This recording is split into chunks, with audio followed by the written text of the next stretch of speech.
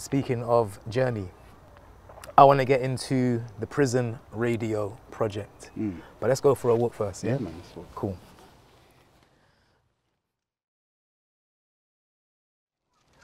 Dre, I think it's important for us to kind of like really break down how the system works, especially in regards to the Proceeds of Crime Act.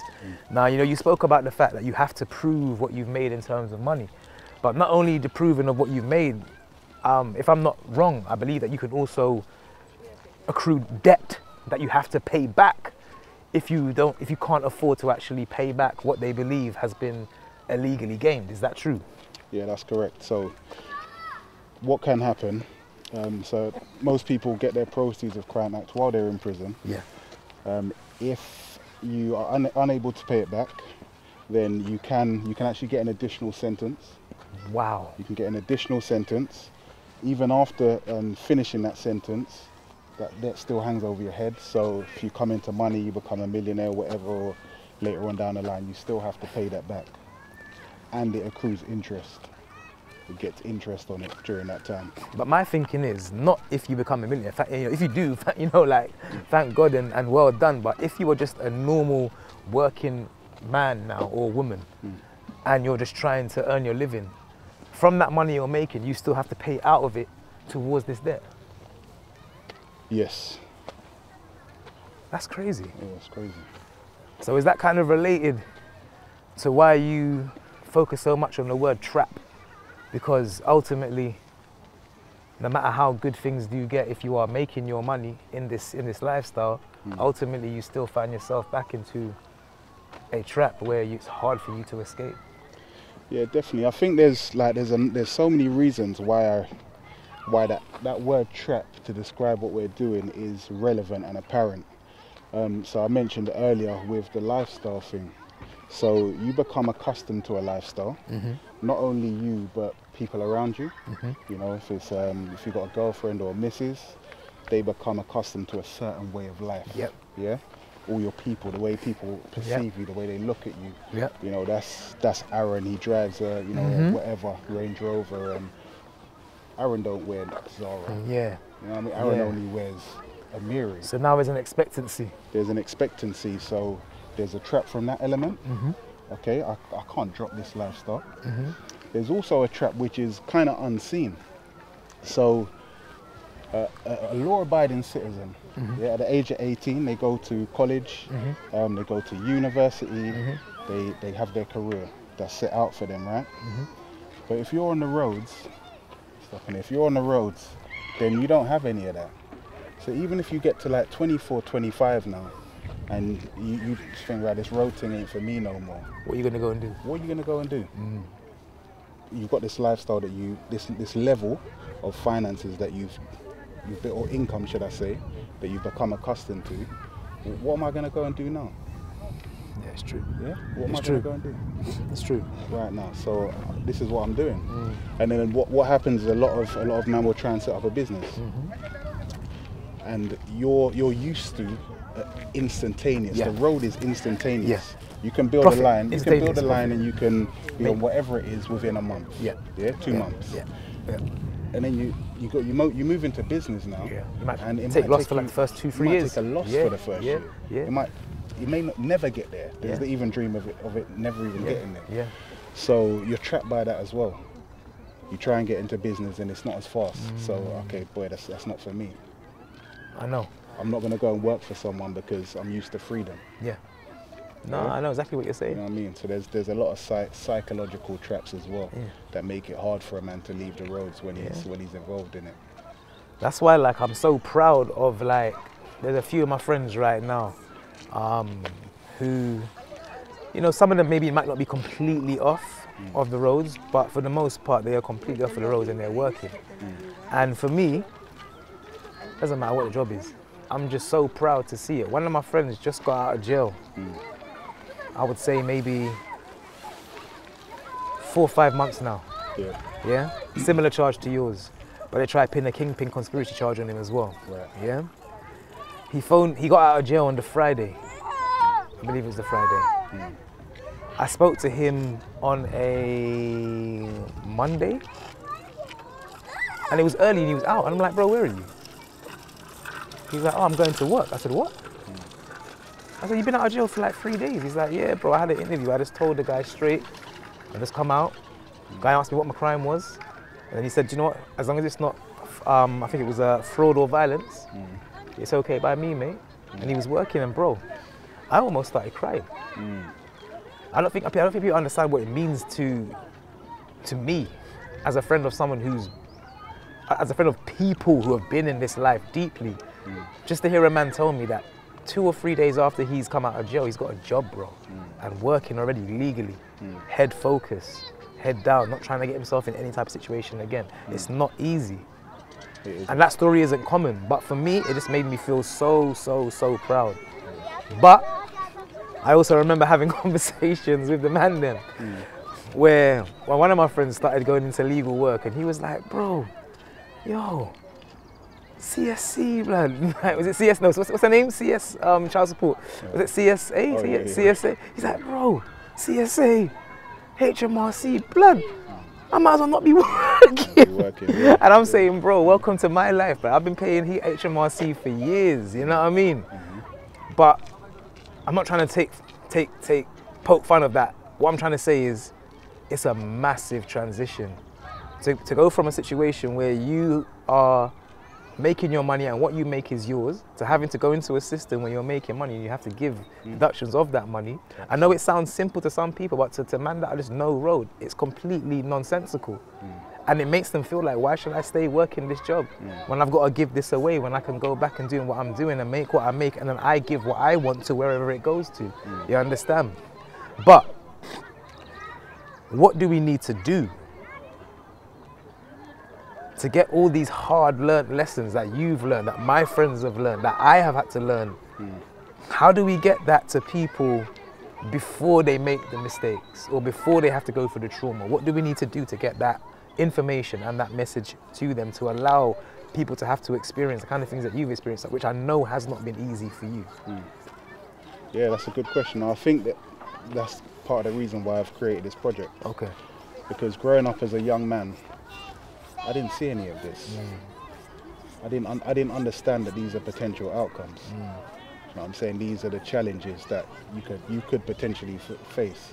Like you said, we grew up watching Scarface, watching Blow, watching Boys in the Hood, New Jack City. And for some reason, as a young person, you only see the exciting and the glamorous parts of that lifestyle. And you overlook Tony Montana getting sprayed in the back at the end of the movie. You know, and we don't have that guidance. So it's really about people that have lived it, that have really done this road thing, sharing their experiences, not just the good ones, so the young people can understand it and learn from it, and be like, all right, cool. Right, if I'm doing this, then maybe I'll do it that way, or maybe I just won't do it at all, because there are other ways. And I think that's a really good one as well. We need to present other ways, other opportunities, other ways of doing things. Because there's so many. Like you said, like guys are doing presenting now. People are clearing big dough from a YouTube channel. More than the majority of trappers will ever see in their career. KSI, for example. You know, so that's what we've got to be looking at. There's so many ways to get money out here. What do you think we got to do? Because you know that, I remember growing up, there was this mentality where, you know what, the risk is worth the reward. Like, I'll ride my bird. I'll ride my bird, make sure I've got food make sure I've got money put down in somewhere where they can't get to it, and that money that I've got put down will be worth me riding a 2-year bird. Like, that was the mentality that I had growing up. Like, I grew up around a lot of men that were like, bro, if I got to ride a bird, I got to ride a bird. I grew up around a lot of men that were like, yeah, I'll just go in and come back up. Like, I knew certain men that were, it's like, it was almost like it was yearly. Like certain man that I've never seen Christmas outside, because yearly that they will be in around that time. In fact, it was so deep. I had a youth around me who I seen in the papers the other day is in jail now for a mad robbery. Thankfully, I got myself away from around them people. But I remember talking to him one time, and to his defense, his life was quite hard. I say quite hard. His life was very hard. Yeah. And I remember him saying to me one day, he's like, bro, do you know, if I'll be real with you, if there was gal in jail, I'll stay in jail. Bro, I got meals a day. I had a roof over my head. You know what I mean? I had my PlayStation, I had the ability to watch every day. And just him saying that shows you how hard his own life was. But I guess my question here is, how do you combat that mentality where some man think the risk is worth the reward? The risk and the punishment is worth the reward. Yeah, I mean, the thing is, it's all good saying that, but you're never going to know till you get there. And I can tell you this. I know 2 guys right now. I think one's just come home and one is still inside, a very good friend of mine. He got 16 and a half years. Yeah. And the other was like a 11 or 12. And this is in his own words. Oh, he served the 11, 12 and he's out now? Yeah, this is the second person. He's a well-known shotter from West. I won't mention his name, but he's a big boy still. Everyone knows him. But in his own words, bro, he said, I would give up everything I have on road right now to be free. All the paper I've got on road right now, I'll just swap it, because you can't put a price on freedom, bro. There's so much that gets lost during that time. Yeah. Another example. So my brethren got two kids. Yeah, 2 kids. He went inside 2 months after they were born. Got his 18-year sentence. Oh. Is that worth it? Nah. Is that the kind of, what reward is worth that? Nah. What reward is worth that? Your kids only ever know you behind the thing over a table, across a table, in a prison visiting hall. I've had to be pat down, had my nappy searched, yeah, or whatever it is, whatever they go through in order to see my dad. That's the relationship, and that's their first memories of their father for a long time. Do you know what I think it is? I think man never think they're gonna get such a long sentence. I remember one of my guys, he did like 13, but his sentence wasn't 13. His sentence, if I'm not mistaken, was 3 to 5, bro. But IPP. IPP, yeah. And so IPP, I believe it's been scrapped now, but at the time, you could get up to 99 years in jail if they feel as though you haven't transitioned or rehabilitated. That's right. And so I think there's a lot of men that find themselves in that situation. Obviously, jail is a place that can be a draw out. You could be in there trying to keep your head down, but things could be drawing you out, especially if you're gang related. True. So it's like, to get back to what you were saying though, I think there's a very important point that you made in regards to, is it worth losing things? Is it worth going through the pain of losing? And I want to relate that to you personally. Tell me about how it affected you. Like, you speak about how your friends might not be able to see their children. I know you're a father as well. How did it affect your relationship? How did it affect your children and that whole element and area of your life? Yeah, that's a good question. And I mean, my sentence was relatively short. Do you know what I'm saying? I got 3 years, 10 months. I was out. I left closed conditions after about 7 months. So closed conditions is like your regular prison. Yeah. And I went into something called a DCAT, which is where you get to come on home leave for weekends. So after 7 months? 4 or 5. I got my DCAT, after about 8 months. Raw. After about 8 months, I got my DCAT. It's a first offence and you kept your head down, and all of these. Kept my head down.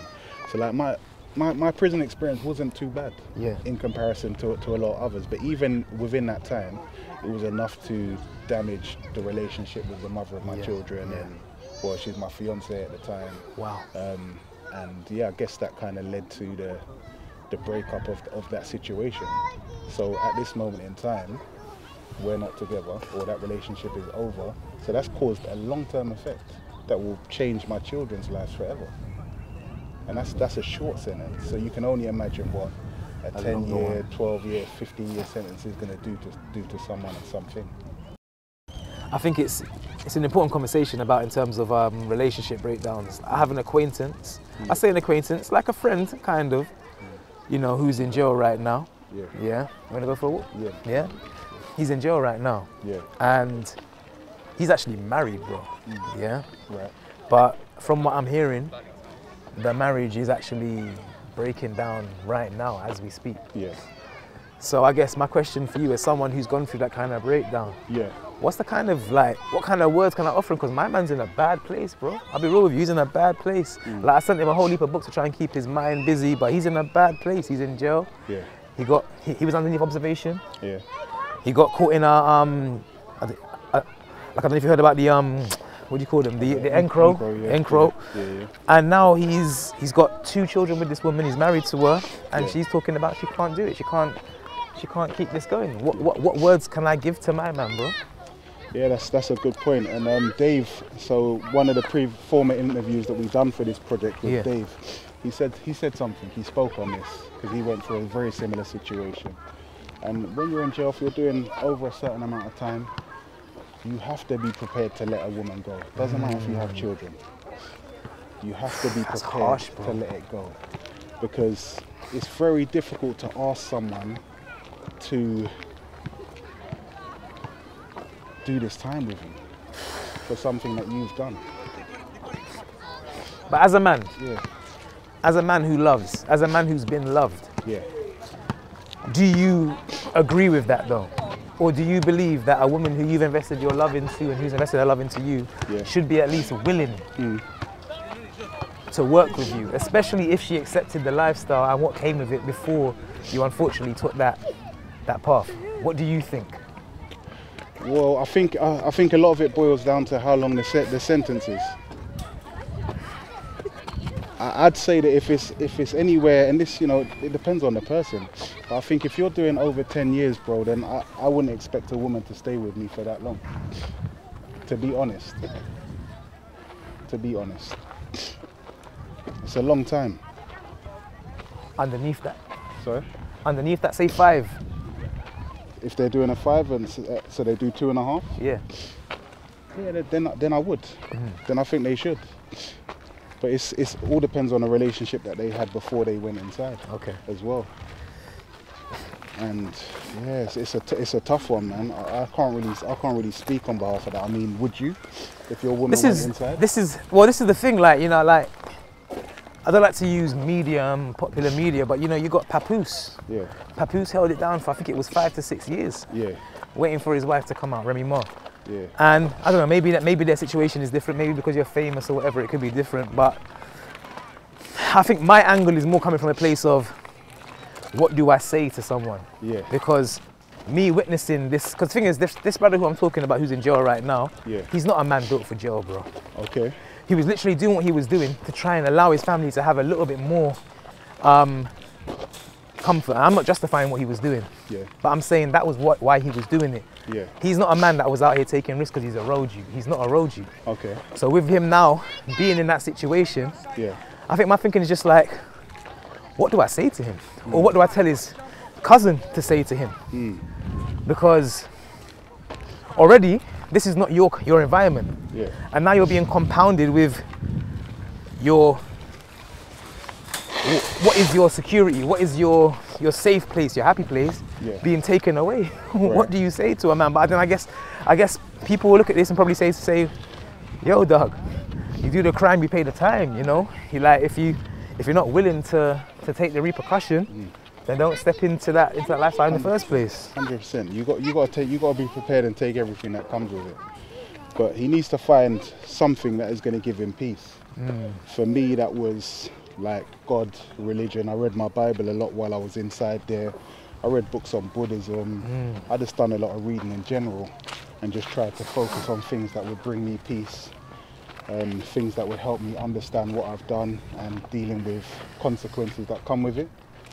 And that's it, man. But I don't think he should expect his woman to stay with him during that time, man. But personally, they got kids together, you say? Yep.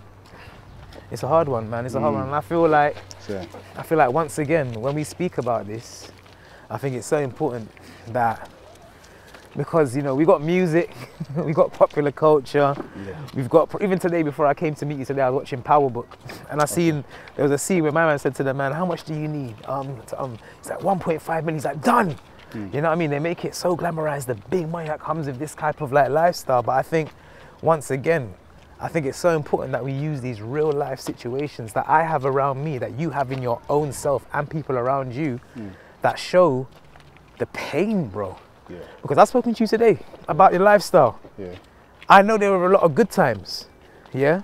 But bro, in this conversation, the good times probably took up about maybe a minute to 2 minutes of a conversation, and we've been speaking for nearly an hour. True. True. And that's something that we don't see a lot of. Like even me growing up, like I remember I got a poem that I performed, yeah? And then I said something along the lines of, my dad tells me that I'm burning a candle at both ends. I said, Dad, rolling around in the Benz is the life that I was always seeing. It's like, what I was trying to say in that poem is like, I hear you, Dad, but bro, like, I'm grinding as hard in my legal career because all I saw growing up is like, as the attainable thing or the thing to aim for is man rolling around in the Benz and living that high life. Yeah. Like all we ever saw and knew about was, yo, them man, they're doing their thing and they have this. So me as a person now, when I'm trying to go into this area, I'm like, I need to go hard. Yeah. Because I need to get to that. Yeah. We didn't focus on, the fact that, hold on, where's my man gone? Yeah. I ain't seen him in like 2-3 years. That's right. Man has disappeared. Some man never come back. True. Yeah. And I like what you asked me about the good times. I had a lot of good times and we could speak about the good times. But the thing about those is they're there for that period. You know what I'm saying? They happen and then they've happened. But you get the consequences from this thing are long lasting. Do you get what I'm saying? The consequences are long lasting.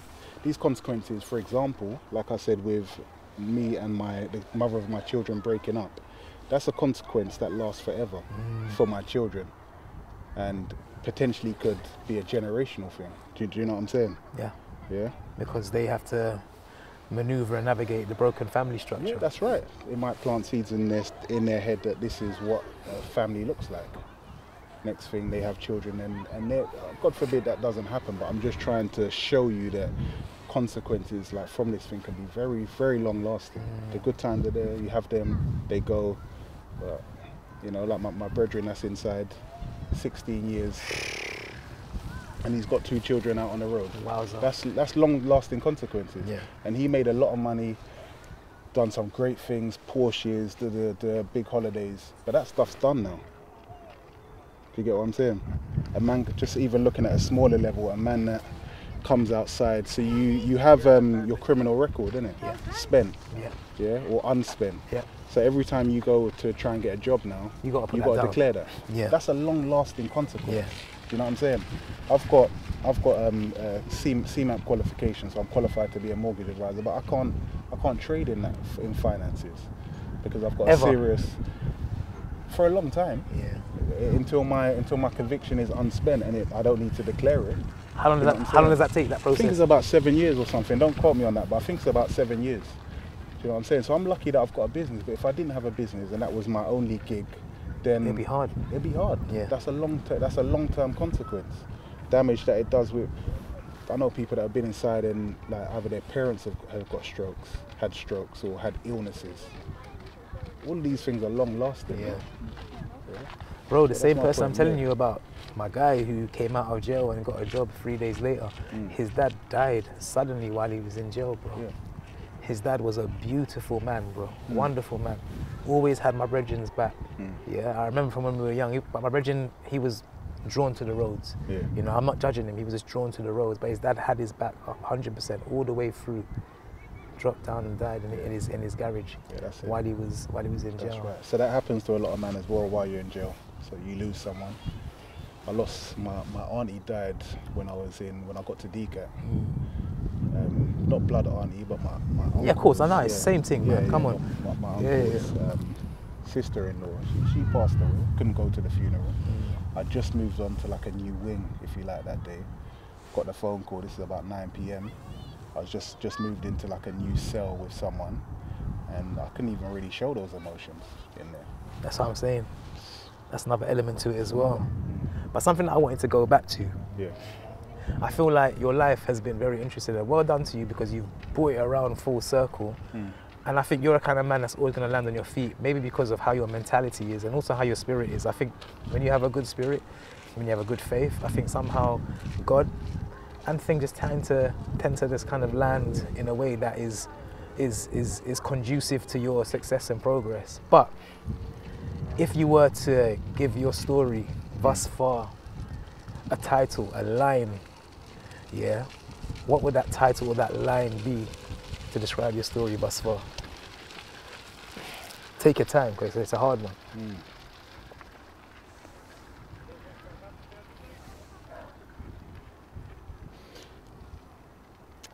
I don't know, I'd probably title it like Transition and Purpose. Transition and Purpose. Elaborate for me. Because I feel like I started on the roads young, so I started at, well, at 14. Wow. Right? And I was on road for a very long time. Hold on, before you go further, what made you want to start being on the road at 14 years old? Let me just ask you that. Sorry, I've never asked you that. Why did you want to start being a trapper, a hustler at 14 years old? Yeah, that's a really good question, you know. Probably money, finances is always a main one for getting onto the roads, yeah. And I think growing up, I thought maybe we grew up in poverty. I don't think that was the case. We weren't that poor. You know what I'm saying? I just feel like in our culture, especially, yeah, we have, and you see it now. We had this conversation before the camera started rolling. The bars up there, yeah, 16-year-olds now, they gotta have a mirror, they gotta have a Dior, whatever, before they can even go and talk to a gal or look like anybody. So we got this thing in our culture where we gotta have certain things. The average parent can't afford that. It's not that they're poor at all. Those are over-expensive things. It's an over-expensive thing. So TPRP, the Prison Radio Project. Yes. Tell me exactly what that is and what it means to you. Cool. So the Prison Radio Project is a project where I fundamentally speak to ex-offenders that have come out, turned their lives around, to try and just uncover some of the hidden consequences that come with going to jail. What it means to me, obviously I've had my journey, and I want young people that are in my position, especially, to really understand what they're doing and the consequences that come with it. So they can make informed decisions. They still may decide to go ahead and continue with what they're doing, but at least they know this is how the outcome can be. I also want to give them, you know, options. You know, you can do it this way or transition this way. This is how you transition. Do you feel like TPRP is something that you will keep it as an online platform, or do you think it's something that could be taken into educational establishments, youth establishments, and kind of be more of a project that could be facilitated, so to speak, or do you feel like you have to keep it as it is in terms of being a resource to come to? How do you see it manifesting and growing? I feel I really want this. I want the growth to be organic, for one. And I want the project to go wherever it is going to be most impactful. Okay. Whether that be getting into schools and doing talks, or wherever it needs to go, that's just the direction that I want to take it in. So you want it to be organic? Yeah. But if I was to say to you, ideally, what growth journey do you want it to go on? Ideally for you, where you think it will be most impactful? Well, I feel like content is the most impactful. Okay. That's where the young people are tuned into. YouTube, Instagram, social media. I feel like that's going to be the best way to reach them. Obviously, going into schools is more personal. They perhaps can get to ask questions and be a bit more interactive. But I think social media and YouTube is where they're going to be really seen. It's going to be seen. So what do you make of the response so far? How impressed or how satisfied have you been with the response so far? Yeah, I think it's been good. The issue that we have at the moment is I don't think that it's reaching the demographic that it needs to. Okay. I don't think we're reaching enough young people. Obviously, this isn't solely for young people, but it's predominantly aimed at young people that are either getting into crime, haven't got into crime yet, or are heavily involved in it. So we're working at new strategies or new ways to get the message to them. So Dre, I feel like you're a man that's learned a lot, achieved a lot, and done a lot. We're in our 30s now, isn't it? So what would you tell the 18-year-old version of yourself? Yeah, good question. I'd say that this thing here, this life, it's a marathon. It's not a race. Take your time. Don't feel pressured to have certain things by, you know, the age of 20 or 21. Yes, it's a long life, man. Do your career, study, set your businesses up, and look at the long term. Don't just look at today, you know, this year. Look long term, man. Think big, think long term. Let me ask you a difficult question though. Yeah. I feel like through your previous life, through the choices you made to do what you were doing previously, before where we are now, you learned a lot. I feel like you gained a lot of transferable skills. Yeah. Your journey is what it is because of what you did. So, if you were to do it again, would you have still made those choices? Definitely not. Don't get me wrong, I had some good times, had some fun, but it wasn't a good long-term plan. It was good for the short term. Yeah, and I just want to like give you an example. This is a physical, practical example of what I've seen, right? So going back to like 2006, I had a very close friend of mine, and at this point we were both working in the same place. I was also on the roads and just like kind of getting more heavy on the roads, and he was in an apprenticeship, yeah, in a kind of old, like dusty car. Over the years, as time progressed, he just rose further up through the ranks, yeah, to a point now where he's in a very good job, stable career, got his wife, family home, all of those kind of things, and everything's in place, yeah.